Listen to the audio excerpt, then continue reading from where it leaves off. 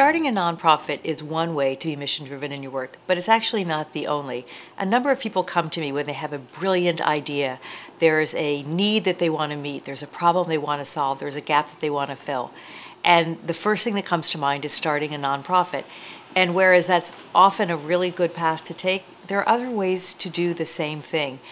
Any number of businesses can be also driven by passion, by purpose, and by vision. And so you want to think really carefully about what's the right structure to achieve your goals. Some of the key considerations that will lead you to understand whether you should start a business or a nonprofit are you willing and ready to build a board of directors? This is an incredibly important part of the governance structure of a nonprofit, and a strong, active board is a key factor in success. So one is a board. Two, how are you going to fund this? Is this something that you really want to go out and fundraise for on an ongoing basis?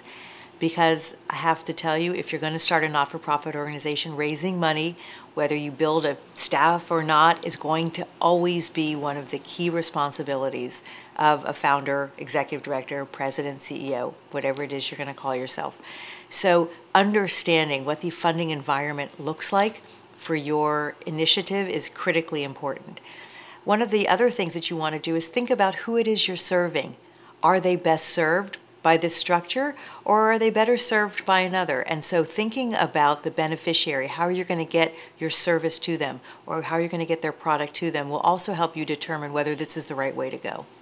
There are a number of great ways that you can road test your idea before you go out and plant your flag and say, okay, I am opening my organization. One is to start it as an initiative or a pilot program within an existing infrastructure.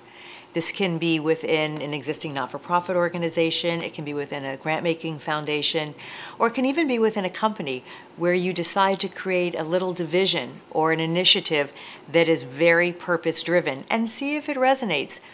If you're determined to try something totally new, write up a concept paper. It doesn't have to be long, but see if you can put down in writing what it is you're looking to achieve and how.